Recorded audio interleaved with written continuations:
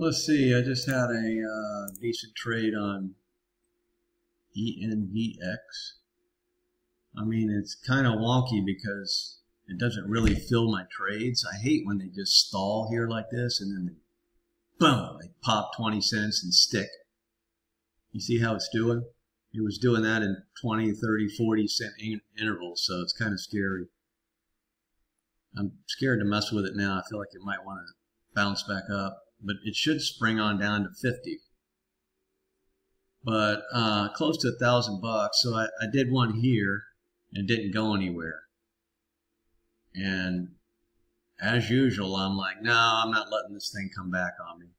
Boom, look at the drop I missed. God, if I could only learn to stay in trades, but it's not really my style because it never works out for me. If I'd have stayed in this trade, it would have ran back up to here.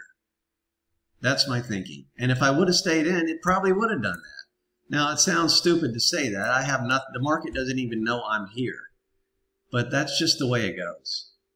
So when I get a decent profit, I take it off at a reasonable level. I shorted it around 50 or as close as I could get. It's actually around 40.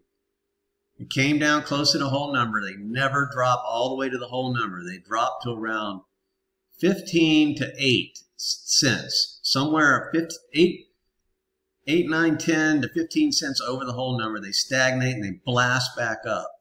Who knows how far? Usually up into the 30s, 40s. And then that's it. Because you see how it flattened out here? I didn't take this one either because it was flat. I figured it would bounce. Because you see how it dropped here? It flattened out. I haven't yet to be able to figure out when they're going to dump on through. I don't think there is a way. I think you just got to stay in the trade. So you just short the trade as you normally would somewhere up in here when the lines cross. And this is your buffer zone.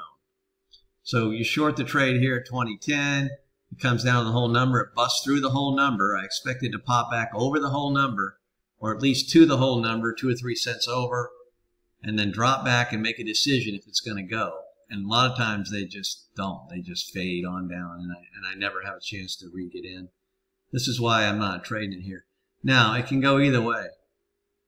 I'm going to shoot on down to 50 or 25 or shoot on up to 21. That's when I don't want it.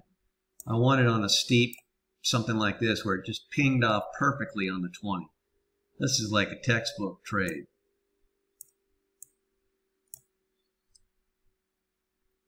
Big, huge dump. Works its way back up, pings off the 20 perfectly, and you got a level here,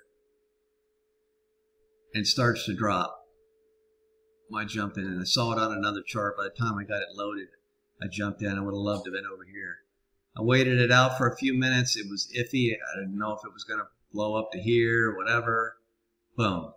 Dumps. That's textbook short. And you can see the stair step.